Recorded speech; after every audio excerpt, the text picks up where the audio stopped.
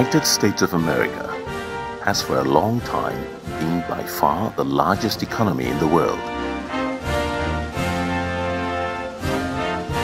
With $23.32 trillion in 2021, it remains the largest economy in the world.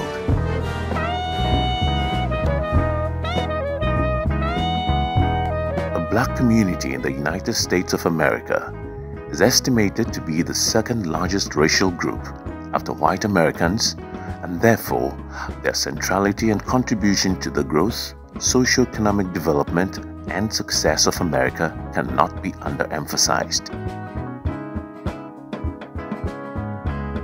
In recognition of essential roles played by the black community and their achievements in the history of the United States of America, Carter G. Woodson and other prominent African Americans founded Black History Month.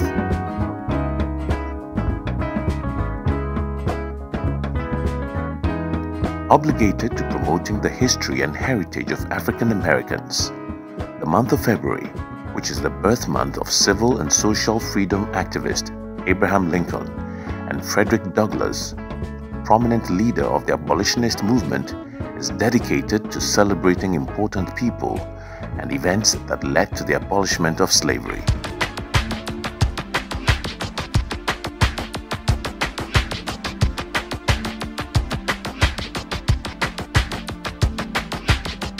Successive governments of United States and Canada have officially recognized the month of February as African American Month since 1796, and in recent times, United Kingdom, Ireland, and some other nations have joined in the celebrations. Come on, baby, don't you want to go? Today, I simply want to thank you for all you've done for me, for all of the country. So much has been accomplished in the people in this room. Black History Month is more than a celebration. It's a powerful, powerful reminder that Black history is American history. Black culture is American culture. Black stories are essentially an ongoing story of America. I see it every day with the Vice President and the incredible job she's doing. We see it in the black members of my cabinet and the White House staff and who are here today, who serve to defend the nation, protect the planet, build the economy, deliver housing, jobs, and justice. And we see it in the tireless, heroic efforts of the Congressional Black Caucus. We remember the heroic legacy of African Americans who bravely battled oppression to usher in a bright new dawn of freedom. It's exactly what you're doing. And you are at the forefront. You know, this is a new age. This is a very exciting time. It's a very exciting time for our country. Our country is respected again all over the world. They are respected. We're celebrating the lives of black public servants who helped make the UK what it is. There are servicemen from the UK and Commonwealth who fought for and with Britain to defend democracy.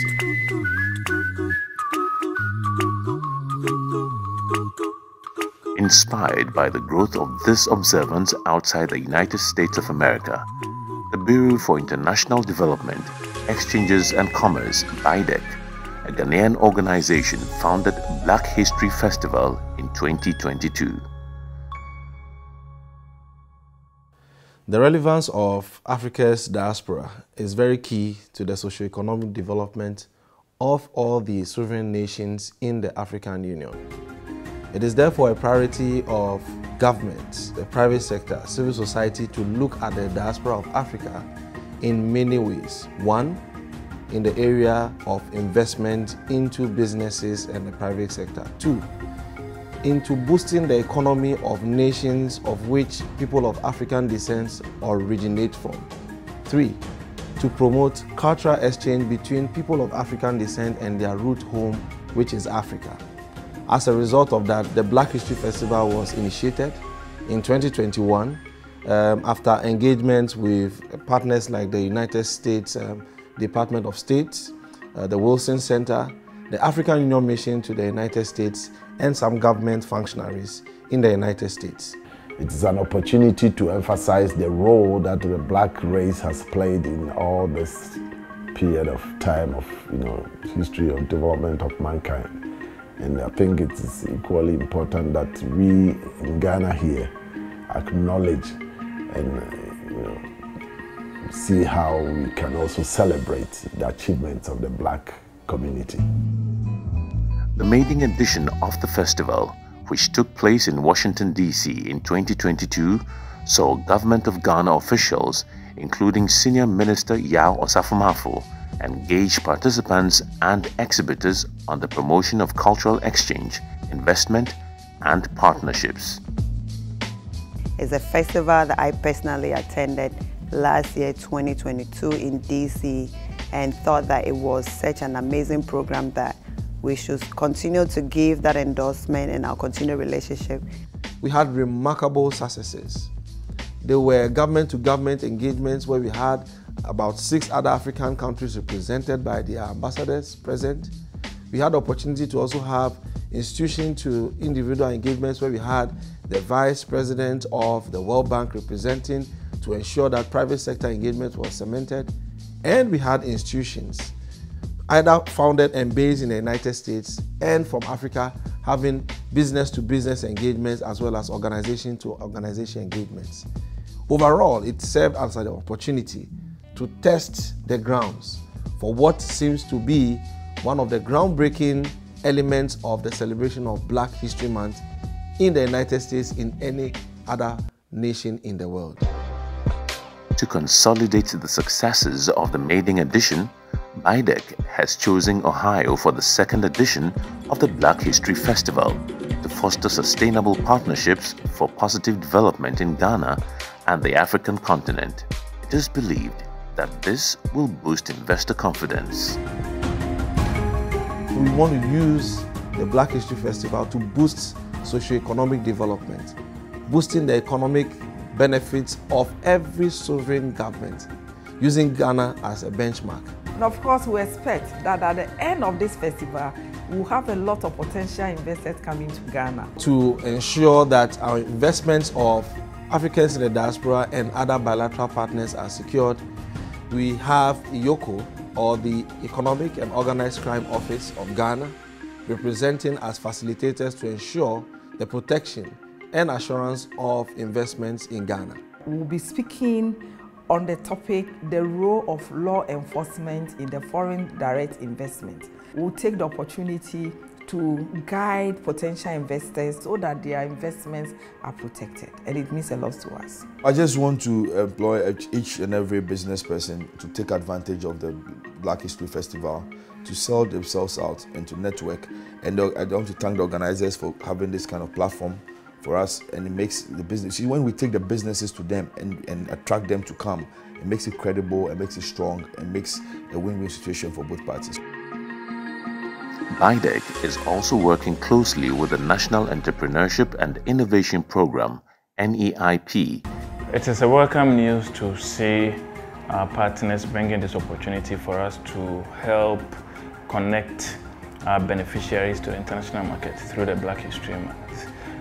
We see the exhibition and other networking opportunities as a very big opportunity for us to connect them to the outside world so that they will have exchange of ideas, tap into best practices, the standardization. We are also very much interested in exporting the made in Ghana products to the North American market, the European market. So we see this Black History Festival exhibition in Columbus, Ohio as one of the unique opportunities we will get to help our beneficiaries, our startups, our SMEs build their capacity.